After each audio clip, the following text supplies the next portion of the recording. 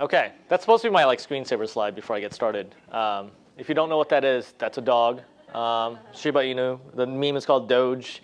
It says things like wow X and amaze Y, and this is the world that I live in. I live in a world where our job is to make fun of the world that we live in. We take this very seriously, actually, because we think that humor as a method of communication, especially on social media, has become more and more powerful and more integral to the identity of the millennial generation. And so our growth has been driven by that. And in the last 7 years of running this company, I've actually gotten to learn quite a bit about this thing called media. I graduated from Medill School of Journalism, and I didn't go into journalism. I actually left to do this .com thing back in 2000 when my friends were like, that's a fad. And it turned out to be a fad. I lost my job. I wandered the world for a little bit, and I ended up in Seattle where I started this company by getting a bunch of money from investors to go buy a cat picture website. True story.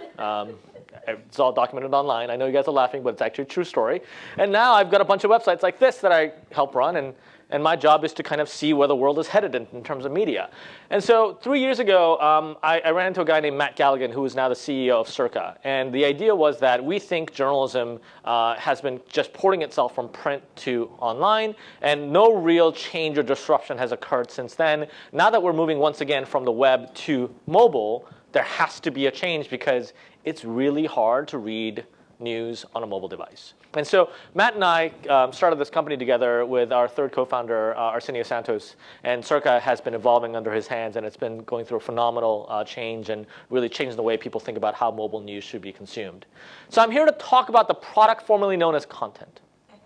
Right? So I use the word product deliberately here because I feel like it's really important to understand that the service and the newsprint and the stories and the things that we find beautiful about the craftsmanship of news and storytelling has to be wrapped in a product, because that is the world that we live in today. Because unfortunately, it used to be that there were subscriptions that were product, but today, like the intro, you guys can just download Circa, and we've just infinitely increased distribution from here on out without any resources. And that product, that software product, that experience of consuming the news sometimes matters more than the news itself. So it starts with this guy. Marshall McLuhan said the medium is the message. And what I've done to adapt this is that while he was living in the 50s and 60s where TV was coming into vogue, we live in a world where the medium is very much infinitely changeable from device to device. It's very malleable. What I'm really here to say is the format is the message, and the format lives inside the computer. And you don't have to break open your phone to see this. I will walk you through how to look inside your phone. So let's talk about these devices, okay? So these devices control how we actually interact with content. So what are these devices? Well, so you've got an iPhone here, for example. The format that lives inside the iPhone is controlled by the form factor of the device. In other words, the device that you're using, it's a tablet, then the content that you'll be consuming has to be native to that tablet. If you're using a phone, that 16:9 ratio screen actually dictates the type of content that you're willing to interact with. What's happened in the past is that we had verticalized formats. In other words, if you wanted to read something, you had a set of devices that you could use to read. If you wanted to watch videos, there's a set of things that you could use to actually watch video. And none of them really crossed over into each other. But in today, verticalization has turned into horizontalization. Everything can do everything. So it becomes a matter of user choice. It is not restriction because the device doesn't allow you to do so. It is a restriction based on what do I feel like is the right device for the thing that I'm doing today. So if you're on an airplane, the only thing you have is your iPhone, and that's the only way you can watch videos on it, you will use your iPhone. But if you're on an airplane and you've got an iPad and an iPhone, you will use your iPad because the form factor lends itself better to the activity that you're using. And therefore, that product experience changes depending on the device that you use. So we use all these devices now to communicate with one another. We are creating content that is great for portable distribution, that is short form like Instagram and tweets and things like that. What is that content? What does it mean for us? Well, human beings actually use all these devices. But at the end, what we use them for is that we create content to build relationships. Unlike the real world where I can go out and shake your hand, get to know you, the only way for me to get to know you online is through the content that you post. Okay?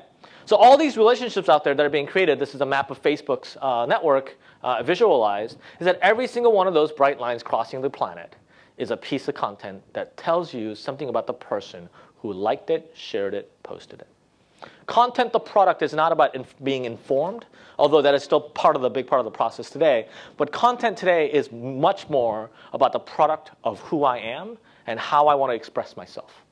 And that challenge actually is becoming more and more interesting because the world of media is becoming more fragmented. So you have here a prediction of the hours per week of media consumption across the globe, according to a study.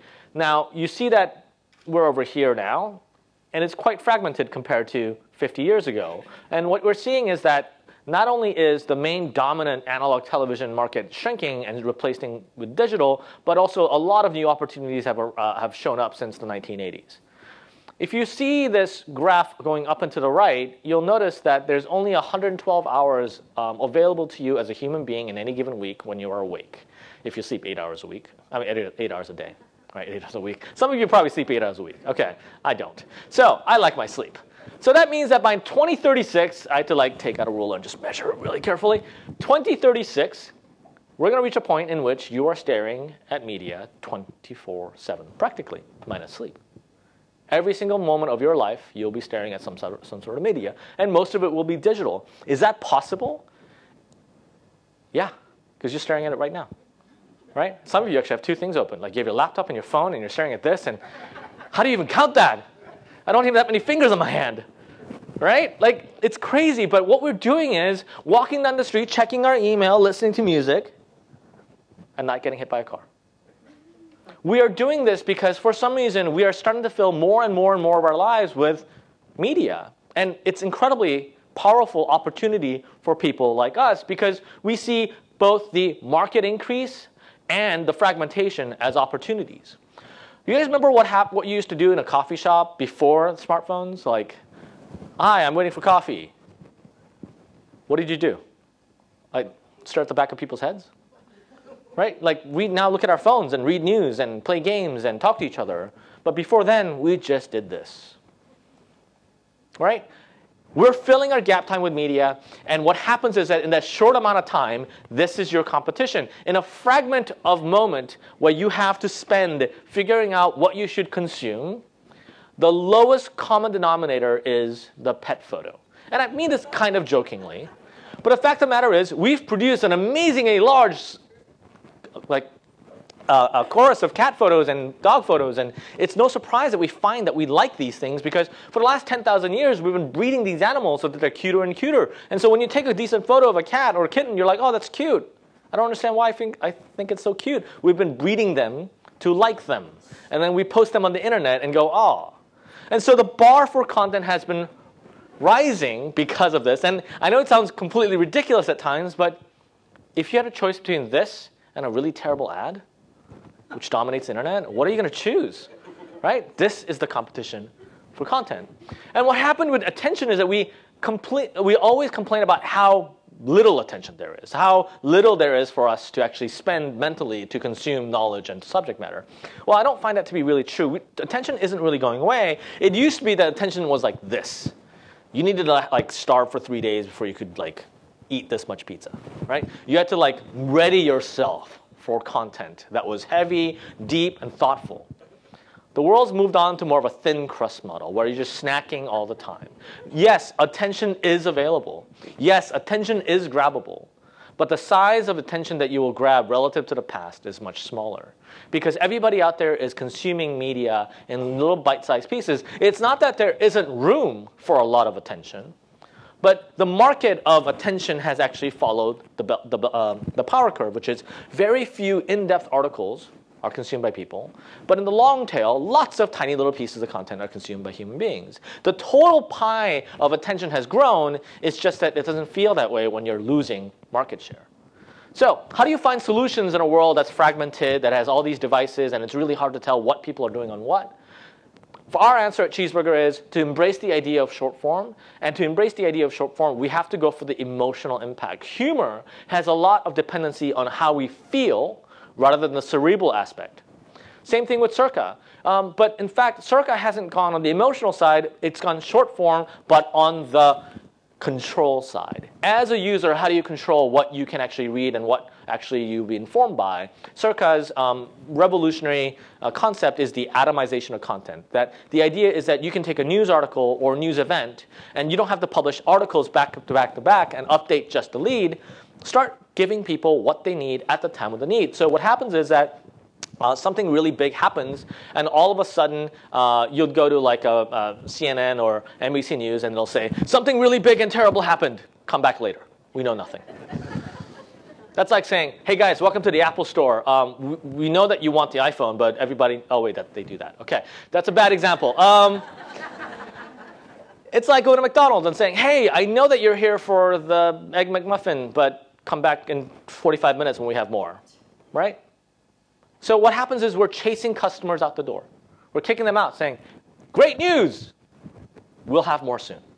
With Circa, because it's atomized, somebody can actually follow that specific news story. So Ferguson riots are happening. Follow the story for any updates. What happens is at the moment of the greatest demand for news, what Circa is saying is, we'll tell you when the next thing happens. And that follow model has really changed the way editors think about their readers. In fact, your biggest data point for what is in demand is the page view. Right? That's how we all kind of live our lives, is how many page views did that story get. The reason page views are so important is because advertising models are actually wedded to the idea of page views. The more pages you have, the more ads you show. The more ads you show, the more money you make, and so on. But page views are incredibly highly determined by the headline it's written, when it was posted, what social network it took it off on. And so it has really nothing to do with the story. In fact, we found very little correlation between high page views and long-term viewership. So what we did was we looked at follows and say, what are we doing that lets the user tell us that they're interested in having a relationship with us? And that follow button, like if you follow a story, we know that at some point that is a vote for us to do more research in that story. And it turned out, to our surprise, science and technology stories, hard science and like space and technology stories had incredible large amounts of followership per story. And so we ended up hiring a technology editor. And so that data to us is something that didn't exist before, and we're leveraging it to actually control and decide our editorial decision making. So neither of these platforms, Cheezburger nor Circa, are about summaries. Okay, that's one of the mistakes that I see all the time, that for some reason, because the product is smaller, right, in footprint, it's a website with a bunch of pictures, it's a news story with a bunch of smaller paragraphs, that people assume that they're summaries. If you've been following the Syrian war story on Circa from day one, you have read more than 5,000 words. 5,000 words. Now, that's an incredibly long story that's been going on for 2 years, but that's the power of letting your users choose the type of interaction that they want with the media organization. And so here's a picture on the other side. So if Circa is providing lots of knowledge in small form, bite-sized format, here's what we do on Cheezburger to grab the emotion. This is a dog waiting for its owner to come back to his house during Katrina. Super sad.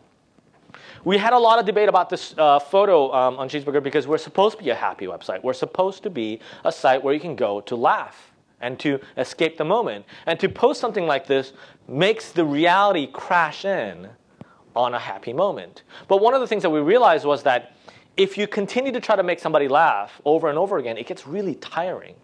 In fact, one of the worst people to actually have dinner with is a comedian who's on performance, because you just want to have a conversation with them. What's really important here in being a humor website is that we had to provide variety. That humor itself and laughter wasn't just about one piece of funny content, that it was a corpus of different types of humor that lets you understand the emotional ups and downs of entertainment. And so both these things we had to build into our technology and our format, how the users browse our sites, how the users actually follow a story, what happens to the update. All of that stuff was just as important, if not more, than the content we posted itself. In fact, more errors can be made on content than on the product. The product had a smaller margin for error. So what happens to old formats, right? What happens to formats of the past? How many of you here have used a scroll recently? Okay, we have one person who's not lying. Let me tell you why you guys are all lying. That's a receipt. That's a scroll. Old formats do not die. Evolution of media says they continue to get more and more and more specialized. They never quite go away. In fact, vinyl record sales have gone up 700% in the last 3 years on Amazon.com. Vinyl, the worst possible way to listen to music. Actually, it's one of my favorites. I own vinyl. I love it. But it's not for the same reasons that we did back in the 1950s. People listen to vinyl because of a qualitative difference in the audio, something that people didn't appreciate when they were trying to make vinyl this big so you can carry it around your house, right? Turning vinyl into MP3 players didn't work. But vinyl, to its advantage, had a very few handful of things it did really well, and people appreciate them for that. Same thing with the scroll. Scrolls are great for printing undetermined lengths of content in small pieces.